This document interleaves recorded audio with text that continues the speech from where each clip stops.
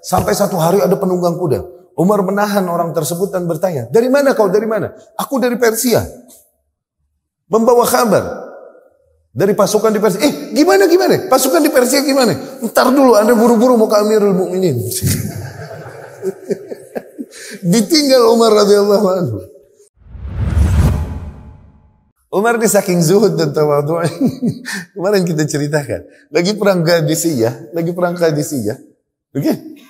Kan Umar radhiyallahu anhu ngirim Sa'ad bin Abi Waqqas radhiyallahu anhu untuk hajar Persia nih, para penyembah api nih. Oke? Jumlah kaum muslimin cuma 30 ribuan melawan 150 ribu pasukan Romawi yang diutus Sa'ad bin Abi Waqqas radhiyallahu anhu. Dan pada saat itu memimpin pasukan tersebut lagi dalam keadaan irqun nisa, sakit.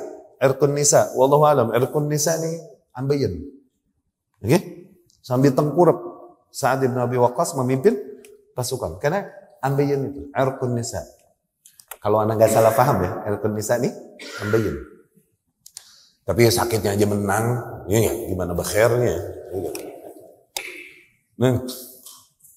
Dan ketika menang, Sa'ad bin Abi Waqqas mengirim seorang utusan untuk kembali ke Madinah menyampaikan kabar kemenangan ini, bahwasanya Persia udah takluk sampai akar-akarnya, bahkan jenderalnya kebunuh, Rustum kesikat, kebunuh oleh kaum muslimin.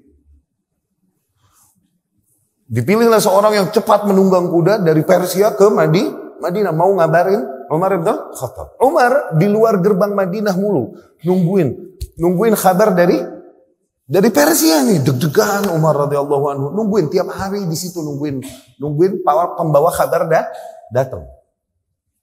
Nungguin pembawa kabar datang, tapi nggak datang. Sampai satu hari ada penunggang kuda. Umar menahan orang tersebut dan bertanya, dari mana kau, dari mana? Aku dari Persia. Membawa kabar dari pasukan di Persia. Gimana? Pasukan di Persia gimana? Ntar dulu, Anda buru-buru mau ke Amirul Mukminin. Ditinggal Umar radhiyallahu anhu. Umar pun manggil. Gimana? Kabarkan aku. Aku buru-buru nih. Kebayang nggak? Berarti nggak beda antara bajunya, pakaiannya, penampilannya dengan seorang awam biasa yang jagain gerbang. Oke? Dulu belum ada YouTube. Rakyat nggak tahu muka Amirul Mukmininnya yang mana, nggak tahu. Dulu begitu kan? Belum ada ucup. Sampai di Masjid Nabawi, dia bertemu dengan para sahabat. Gimana dari Persia ini itu kami mau menyampaikan kabar kemenangan para pasukan kaum muslimin di Persia.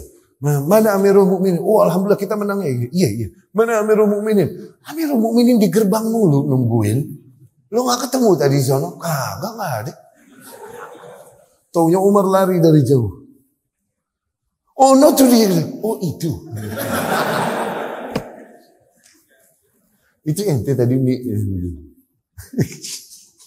Dia pun meminta maaf kepada Umar bin Khattab radhiyallahu anhu. Ini menggambarkan memang ketawadhu'an Umar yang luar biasa.